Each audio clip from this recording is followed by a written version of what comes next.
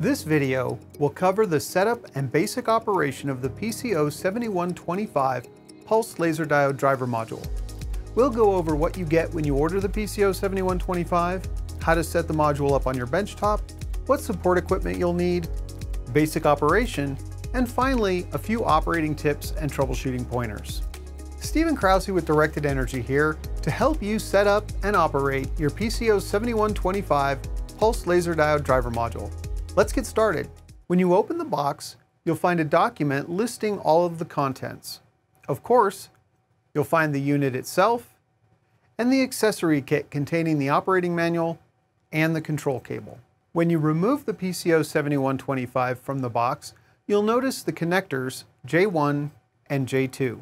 J1 is used to provide the 12-volt support power, high voltage supply, and trigger input for the module. We'll use J2 to monitor the current with the optional PCA-7225 current monitor cable. In this example, we've installed a short in the D3 location, but in your application, your diode would go here. You can directly attach a TO5, TO18, TO52, 5.6mm or 9mm diode directly to the PCO-7125, and this is the recommended configuration when possible. When remote mounting of the diode is desired, our 1820-0030 strip line can be attached to the tabs on the top and bottom side of the module, and then used to connect the diode some distance from the unit.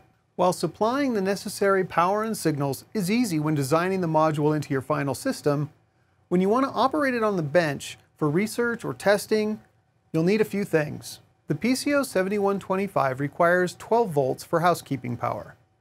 This can be a very simple and low current power supply around 100 milliamps. In order to trigger the module, you'll need a standard TTL level signal of 4 to 5 volts. The high voltage power required to operate the laser diode should be capable of delivering 200 volts at 125 milliamps. For users who purchase the PCA-9245 current monitor cable, you can use that to monitor the output current directly from J2 on the PCO-7125. For users measuring laser output, you'll need the equipment necessary to make those measurements. Please don't install, handle, or remove the PCO-7125 while it's operating. Allow sufficient space around the module for air circulation. Don't use it where liquids are present or in corrosive environments. And finally, please read and understand the operating manual. When you operate the PCO-7125 on your workbench, please be sure to isolate it from any conductive surfaces and observe the safety precautions that I mentioned earlier. Before we start, we'll make sure that all of our support equipment is off. The control cable has 3 pairs of twisted wire. The orange and black pair will supply 12-volt support power.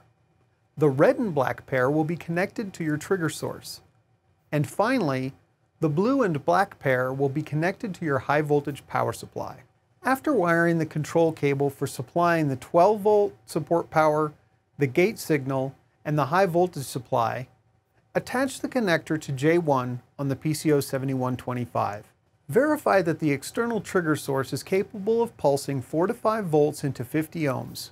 If you've purchased the optional PCA-9245 current monitor cable, you can attach it to your scope and to the J2 position on the module. Please note that you'll need to set your scope's termination impedance to 50 ohms in order to get the proper signal.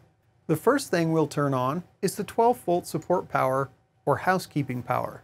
The next step is to power on the high voltage power supply, making sure not to exceed 200 volts. Finally, simply enable the trigger source. It will take about 15 minutes for the unit to reach thermal stability, after which you can adjust the high voltage to achieve the current you want, up to the 200 volt maximum. In order to power down the unit, you simply reverse the process. Disable the trigger or gate signal, turn off the high voltage power supply, turn off the 12 volt housekeeping power, and your module is off and ready to be handled. Now you know just how easy it is to set up and operate the PCO-7125 pulsed laser diode driver module. Directed Energy is your pulsed power partner from lab to launch. To learn more about how you can use the PCO-7125 in your application, please call us at 970-493-1901 email us at sales@directedenergy.com, or visit the product webpage by clicking the link below or scrolling down if you're already on our website.